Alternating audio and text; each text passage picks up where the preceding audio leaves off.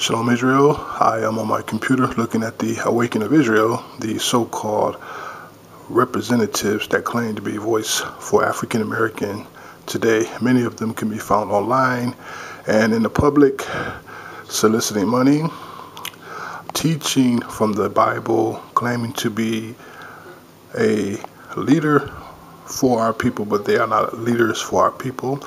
Instead, they get paid to manipulate our people. They are Masonic black Israelites. They wear black symbols, black clothes, and many of this can be traced back to Ben Yahweh. Yes, from their attitude, from the public manipulation, these are trained men. They know what they're doing because they get paid to do what they do. Now, this guy right here claims to be a priest for our people. He shares his biblical insight, but he's not telling you the truth. Look what he is wearing. He is wearing black. Black represents darkness.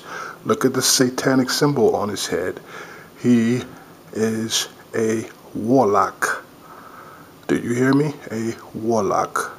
A warlock is someone that has knowledge and understanding of witchcraft. They wear these satanic symbols to attract an audience, to prey on the weak and vulnerable. This is what they're here for.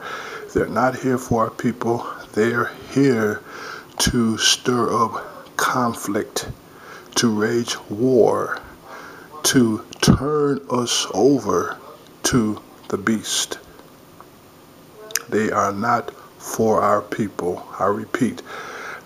Now they have set up a donation fund to solicit money from the public so that they can continue on with their public manipulation. So I'm bringing him to the public.